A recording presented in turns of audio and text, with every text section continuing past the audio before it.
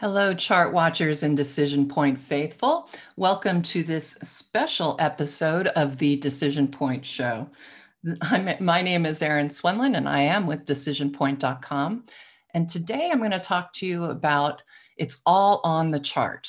And I'm going to specifically be talking about the components that you probably will want to include in your analysis to put on your chart.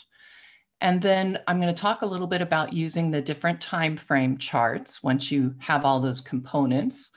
Then we will look at the selection and emphasis process using, again, all of those items that are on the chart. And then finally, I'm going to finish with how you can use these charts and the same indicators for your entries and exits.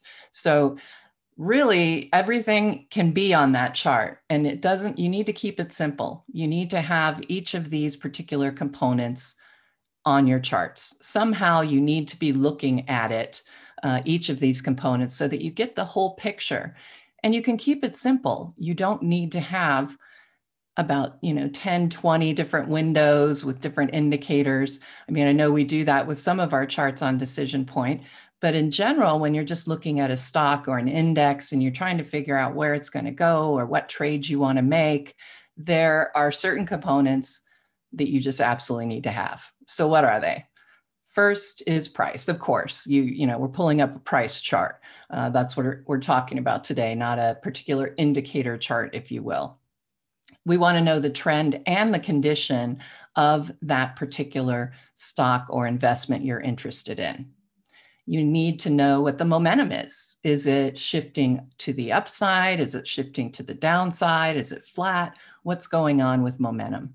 And then you, of course, need to have volume on the chart so that you can see the participation or the force, if you will, behind whatever moves you're seeing on that price chart.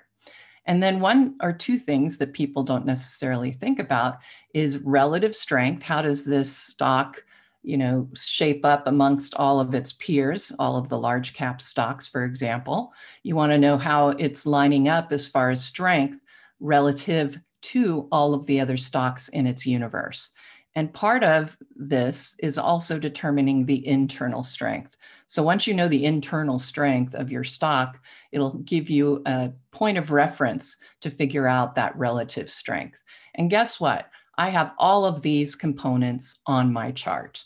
And you can have all of these components on your chart. Maybe you will choose to use the indicators I use, or maybe you'll decide to use something you're a little bit more familiar with.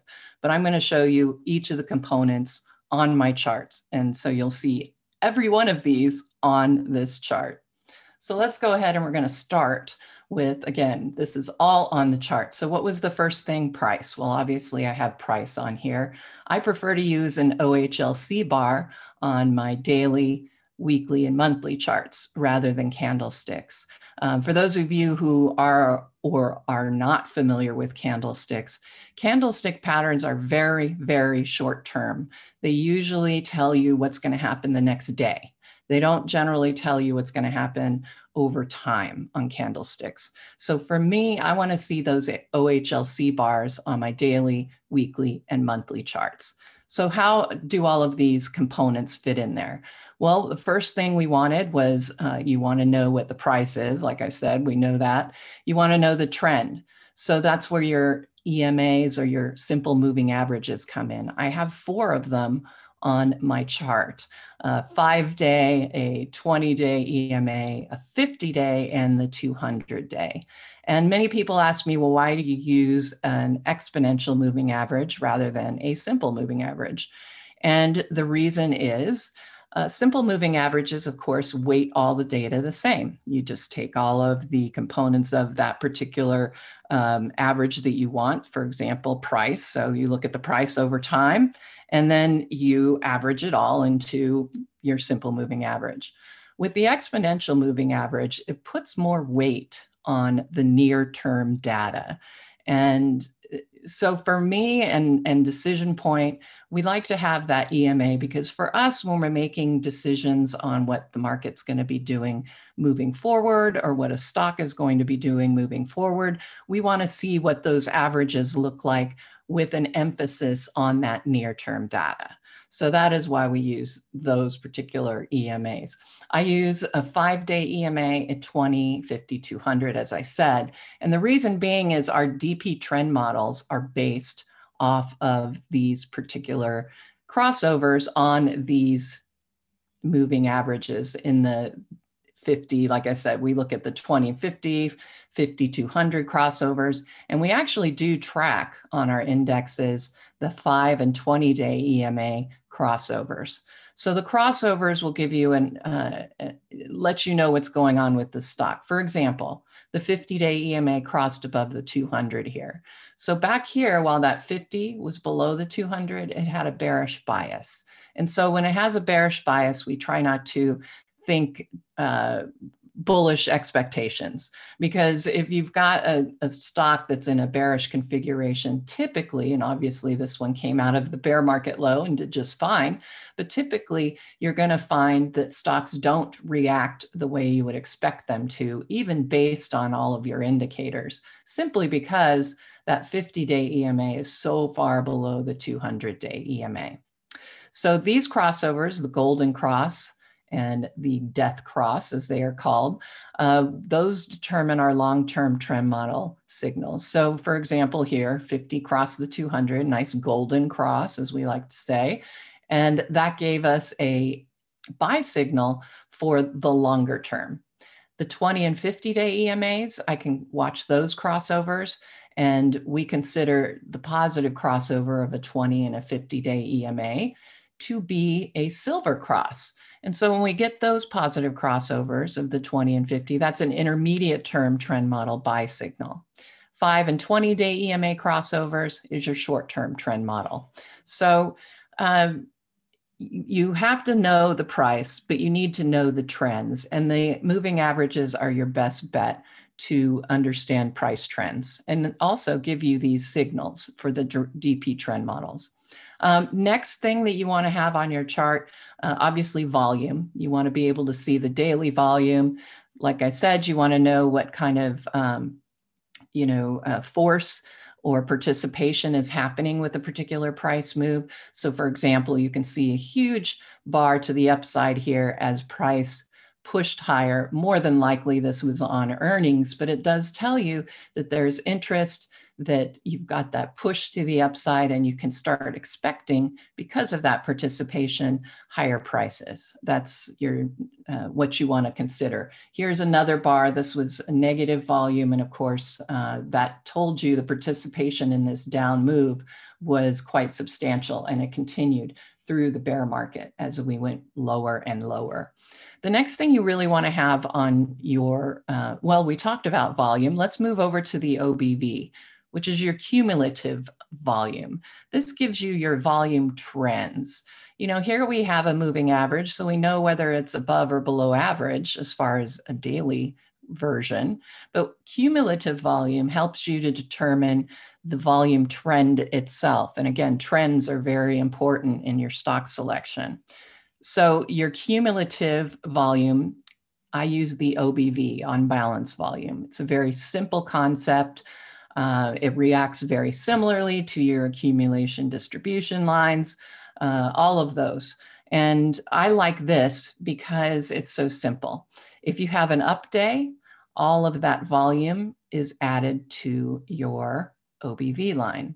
Anytime you have a great deal of volume to the downside, or any volume to the downside, any day where the market closes lower, you take all of that volume and you subtract it from your OBV line. So you can see, as we had all of this volume coming into the negative side, you can see how the trend on the OBV was trending lower. But what you want to watch for are those things with the cumulative volume that give you those hints, those confirmations, or those negative divergences. So that's one of the reasons I include cumulative volume on my chart. So I get my daily volume, I get my cumulative volume, so I know what's going on as far as participation in a particular move. The next thing that I like to have is, of course, we talked about price, we talked about price trend, but we really need to know the condition price. We need to know, is it overbought or is it oversold? Overbought, of course, being on the top, oversold being on the bottom. And so I use the relative strength index, the RSI. Now, don't get confused by the name RSI because it does include relative strength as part of it. And typically relative strength means that you're looking at a stock versus another stock or an index to see if it's relatively stronger than the other. The RSI is not about that. It's relative strength of your price. It's telling you over the past 14 days, where is price in that price range? And so what you want to see is a positive number here on that RSI. You want to know that it's in that top of its range and it's staying positive, which means that you haven't lost a lot of price. You're not, by having your price range stay in that same area, you haven't had a lot of technical damage there. You can see right here with this decline, a lot of technical damage, and now you're below what we call net neutral 50, you're oversold. So you want to watch that. That's when you don't want to be in, typically, is when your RSI is falling. And you can see how that can be the case. As far as looking at where this RSI tends to get overbought, and then that's when price will go down. And when you have these oversold conditions, of course, this was at the end of the bear market. So these were conditions that held for many, many weeks. But you can see that once we came out of it, that was when we started to get that move on the RSI. And you can see right here, it stayed above, and that coincided with this beautiful rally right here. So really want to know price condition. Are we overbought or oversold? The other thing on this chart that's important is, of course, momentum. A lot of people measure momentum differently on their charts, but I have to say, most of the technicians I've met, most of my readers and subscribers, they all have a momentum component on their charts. It's just a matter of what momentum component you want to use. We at DecisionPoint use the price momentum oscillator, and it looks very similar to the MACD and to the PPO. And the big difference is, of course, the calculation is slightly different. And we came up with this momentum oscillator years and years ago. Carl came up with the idea for it. I helped him a little bit with the math.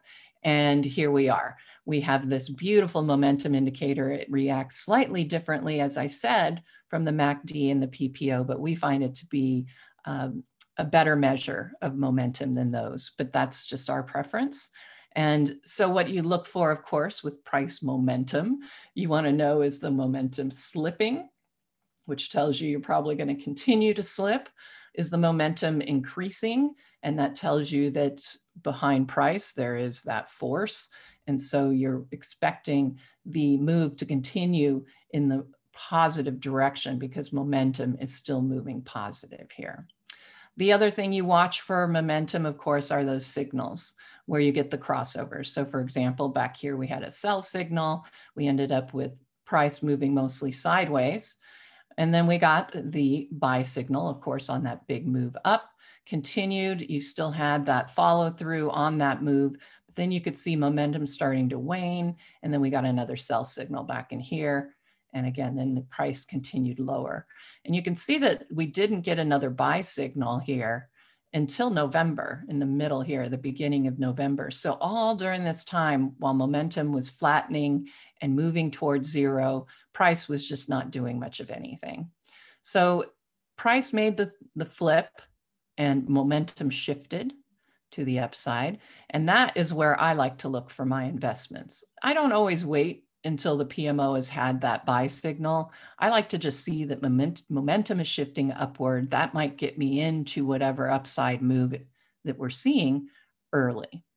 I can also point out on the OBV here in this thumbnail that you have these bottoms right here, and they were moving downward. And what was happening with volume during this period of time? Well, you can see a huge up volume bar. You can see the high down volume bar. But what was this telling us here when we looked at cumulative volume? These two bottoms are about flat, but ultimately, if you make the measurement, they are rising slightly. And you have the bottoms here on price declining sharply. So that's a hint that when you do get that rally, volume's going to probably be behind this move. And sure enough, the move started upward, the rally continued, and you can see that we're still getting the upward price momentum. We have an RSI that's in the positive position. So even though I have a chart here where you have a 1% decline, we still have not seen technical damage on the chart. So the last piece that I need to include, and I know I've spent a lot of time on this chart, but I think these concepts are very, very important. So the final piece is relative and internal strength. Now you could use two different indicators if you wish for relative strength and internal strength, but the StockCharts technical rank that John Murphy came up with, I think is really your best measurement of relative and internal strength. And how do I mean this? How can it be both? Okay, well, let's look at the internal strength part first. So the calculation for the StockCharts technical rank, it takes into account intermediate and long-term price trends and momentum, and it folds those all into a score, if you will. So all of that is normalized, you get a score. Now that tells you the internal strength. Is that score high or is that score low? So that tells you internal strength. But the best part of the StockCharts technical rank is it then compares that ranking or that strength, that internal strength, that number, and it compares it across the entire universe of whatever stock this is involved in. So in this case, it's a mid-cap stock. We know that from here. And we know that we have a scooter of 86.5. So that tells me that not only does it have high internal strength, comparatively across all of the mid caps, it tells me that it has a very high relative strength number here, because here's the line that I like to draw. That line is at 75. Greg Schnell came up with this, and I followed on top of it because I thought it was an excellent indicator. But you use the 75 range here. You want to see that scooter above 75. And why is that? Because you want your chart, you want your stock to be, excuse me, you want that stock to be in the upper first quartile of its universe. So if it is above 75, that means relative strength wise, it's in the top 25% of all stocks in that universe. And so that's what you want to be involved in, right? You want a stock that is internally strong and relatively strong. And so using the StockCharts technical ranking here, the scooter, is an excellent way to measure your relative internal strength. So I have all of my components. I have all of them on this chart. I don't have a million windows going down with a bunch of different indicators. I don't have a ton of overlays. I just use my moving averages. And then I, of course, have where is price relative to its price range over the past 2 weeks. Is it overbought or is it oversold? So now you know all of the components that go on these charts. So let's talk a little bit more now that we know what we're looking at. Which charts do you follow? Which indicators do you use? Well, let's start off with the charts you want to follow. Long-term investing, of course, you want those monthly to weekly charts, to daily charts. So you want to know what's going on in all three of those time frames if you're looking at a long-term investment.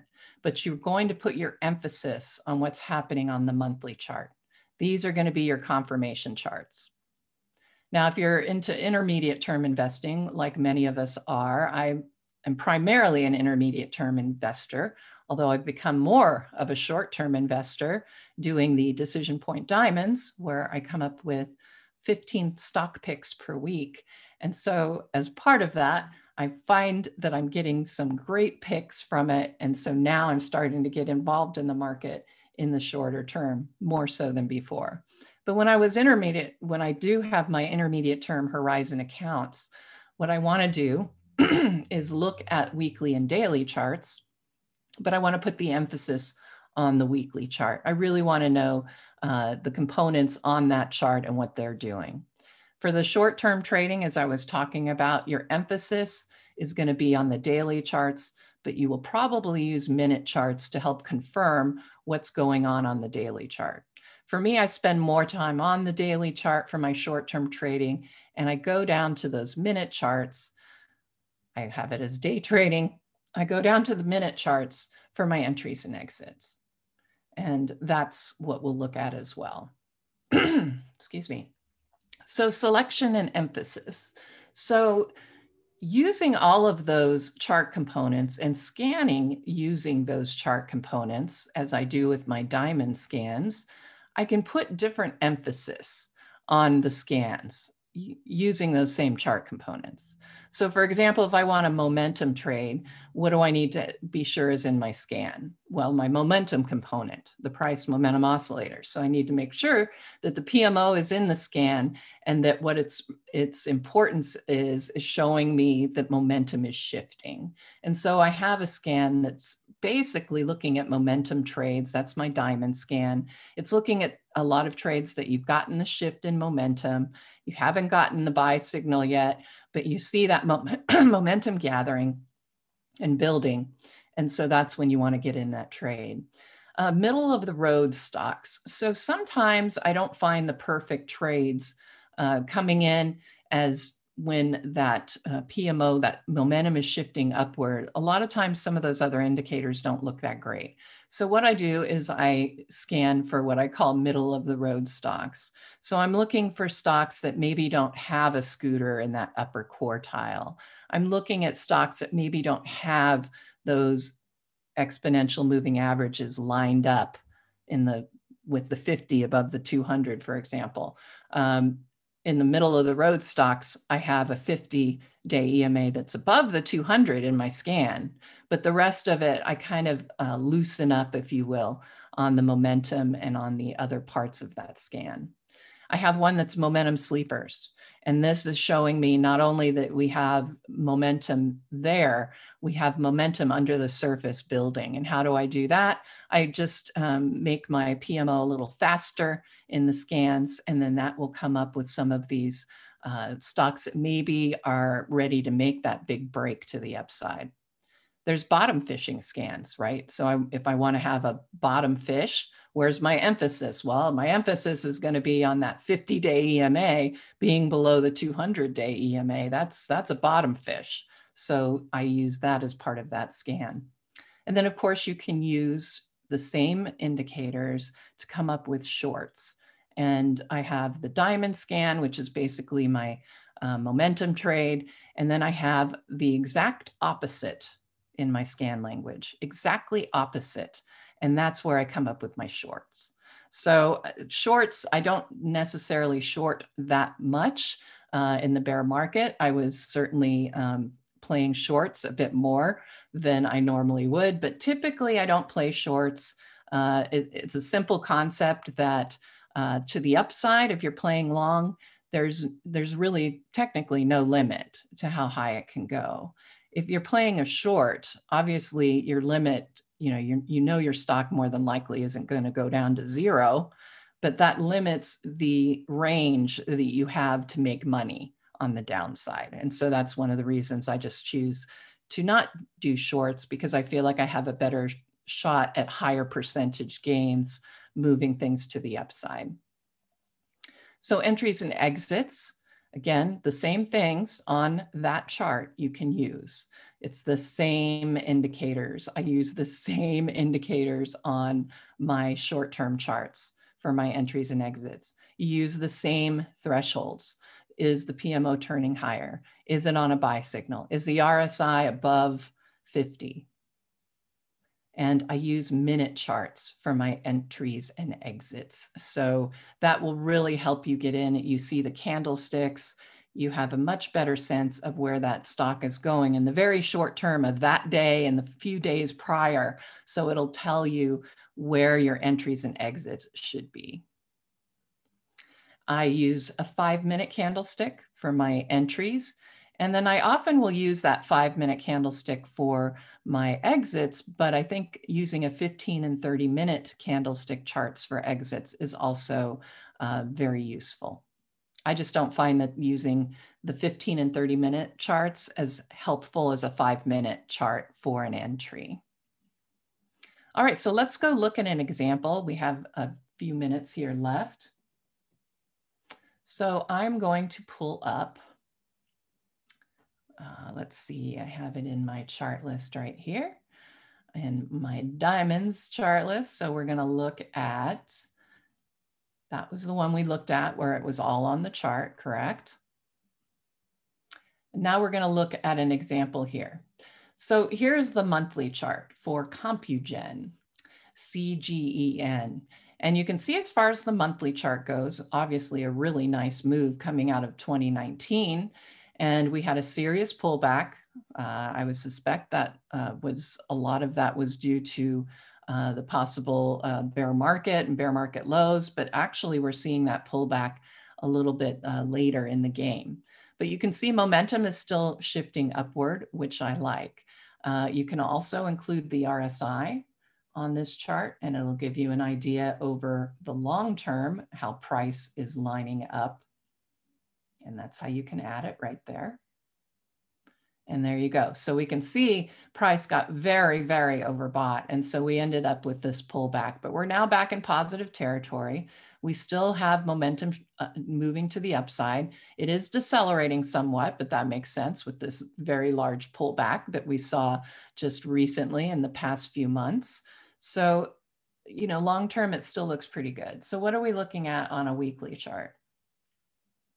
All right, definitely not an intermediate term investment, is it? You've got an RSI that's negative, you have a PMO on a sell signal, it's moving lower. On balance volume, you can see those declining tops and declining tops on price, so it's confirming the downtrend in the intermediate term. So probably not the best investment in the intermediate term. But I did pull this one out of a scan. So I know that the daily chart looks very enticing. And it's certainly something that I would consider as a diamond. There are a few problems here, and I will move and show you those. I also do not have a scooter for this particular stock, but I'll show you one that does. In any case, I look at my double bottom here. I can see price moving and going toward that confirmation, but the RSI is negative, so it's not a perfect setup. The PMO gave us a buy signal. Moving averages, price hasn't gotten above that 20-day EMA. That's a problem. If you look at support levels and resistance levels, you can see the $14 is a pretty stiff resistance level, and price hasn't gotten above that 20-day EMA. So this one, you know, it might have some setup here, but it's not prime. It's not the best setup you can have. And then finally, let's look at Noodles and Company. And again, here you've got a very positive chart. In this case, everything is lined up except for that scooter. And again, I like to see them over 75, but that's not a critical component as far as my decisions for trading. So for trading, this one looks much better. The trends are going the right way. You've also got price above those trends, positive RSI. And quickly we'll look at the weekly chart and we'll shut this down. Weekly chart though, ugly, right? So not the best intermediate term investment. Monthly chart, looking good. You know, we've had flat price, but you can see we're on a buy signal in the longer term. We're near the lows of the price range. So it's probably set up very well for you. All right, so I hope you enjoyed this special edition of the Decision Point Show. It's all on the chart. And go on and look at your charts and make sure all of those components are all on your chart. Happy trading. Hey, Grayson Rose here with StockCharts. Thank you so much for watching. I hope you enjoyed that video. If you did, consider giving it a like down below, maybe leave us a comment, and if you're new to the channel, you can subscribe at the link up above. We're gonna bring you daily content from an incredible collection of technical analysts and financial experts.